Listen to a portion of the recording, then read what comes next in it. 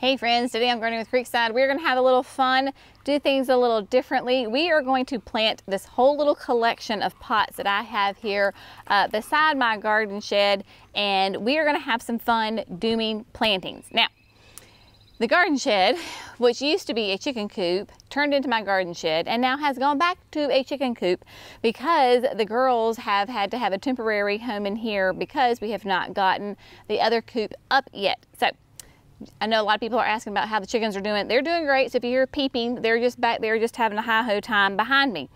Thought it would be really fun to do this collection of blue shaded pots right here beside the now old chicken coop.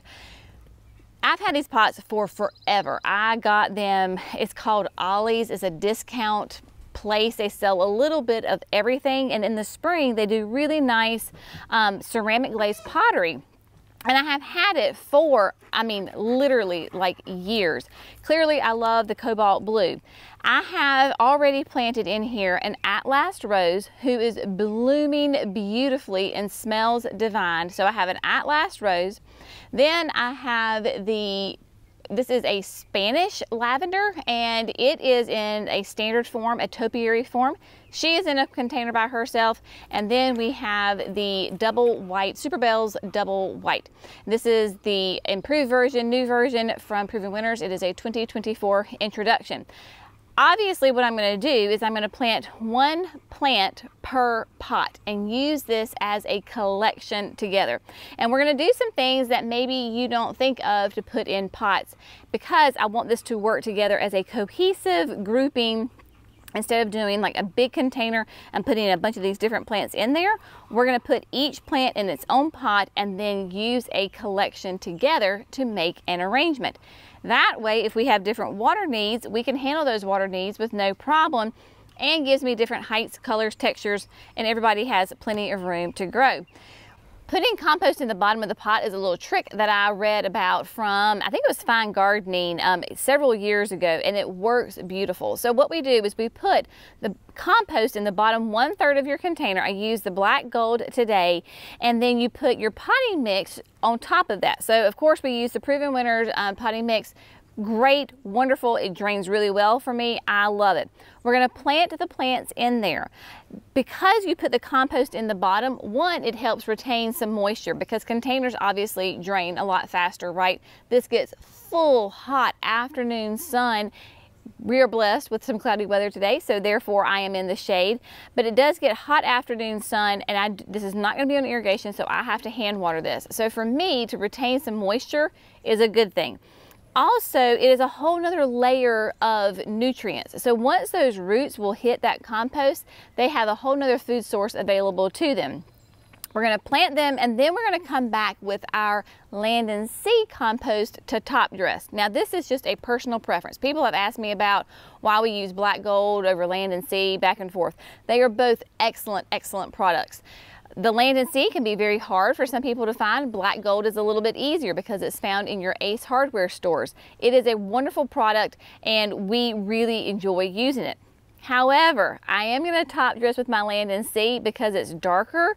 The black gold compost can be a little light brown for me, and I like the darker look of the land and sea, so we're going to top dress with land and sea today.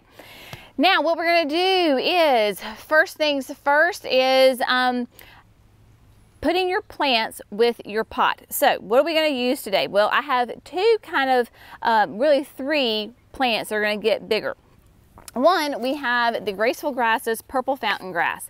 This is a very beautiful dark purple grass that will have a very vigorous root system. So we are going to put it in the largest pot. We're going to put that right there in the middle. As these plants grow and maybe some of them get bigger, we can rearrange and shuffle some plants, but that's okay. So my grasses is going to have my most vigorous root system, therefore I'm going to put it into the largest pot. Next, we have the Rockin' Deep Purple Salvia. Now, Right now it is only in a grande size container, right? Well, this plant will get nice and big, multi-branching, nice rich purple flowers on it that will be a nice companion planting rather, with my lavender. So I put it in my next biggest container that I have left. So it will go right here, right beside the Atlas rose. It will be beautiful. Next on the list that we are going to plant is this is a Cedar Rapids, and this is actually where we're gonna think a little different. This is a false cypress. It is gonna go into the far container on the other side of the purple fountain grass in front of the Super Bells double white. Now, false cypress, this Cedar Rapids can get, it's a tree, and it can be 30 feet tall, 12 to 15 feet wide. Now, clearly, this is not going to be long-term in a container, but our friends at Spring Meadow Nursery sent me 3 of them to kind of test out, and they are in 1-gallon containers, and I thought, you know what? Let's just try something different. Let's put it in a container, which would be about the equivalent to maybe a 2 or a 3-gallon container, so it's going to be moved up.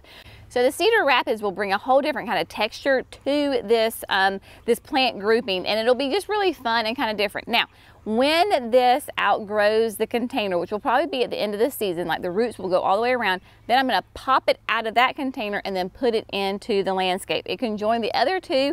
I'm thinking the other 2 are going to go somewhere near the chicken coop, the new chicken coop, but that will be fun to put those, that one in there. Next, that Brenna is keeping safe for me, I have a really fun new petunia. Now, this petunia came to me as a gift from one of our sweet customers, and she had told me about some really fun different plants that she gets at her local farmer's market.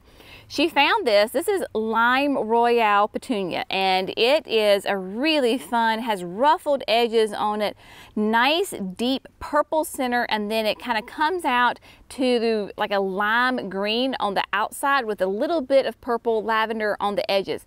Again, this little purple will pair beautifully with both the lavender and the salvia, so it is going to go in here. It'll be interesting to see the vigor on this plant. I have no clue how this plant is going to grow. It seems like it's going to be nice and tight, which will be really nice in this container. If it starts to outgrow the container, maybe I can find a bigger one, but it's all an experiment here, people. And then finally, I have a little tall, skinny vase. We're going to put 2 of, they're going to be brand new for 2024. This is the Super Bells Double Smitten Pink. It is a double caliber koa, a darker center with nice light kind of a baby doll pink on the edge. This will pair really nicely with my Super Bells white because that is a double, and then this is a double. I have 2 of them. I could probably very easily get away with only putting 1 in this container because it's small, but I had 2 left, so I was like, well, go big or go home. So we're going to put them in there together and plant them as one and let them fill out.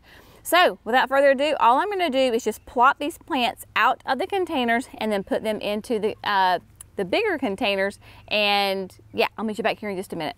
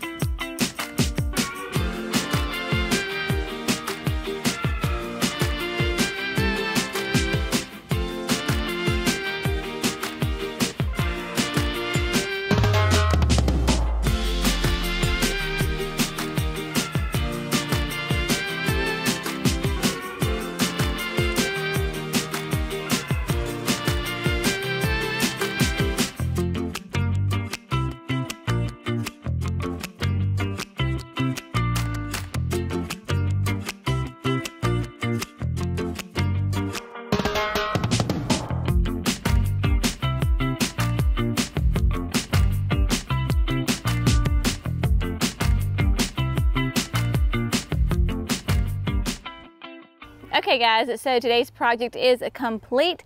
It was a simple project, pretty quick and easy, very painless to do, but it's going to be a lot of fun to watch this whole collection of pots and plants grow and develop as the season progresses. We have got shrubs, perennials, and annuals all here together.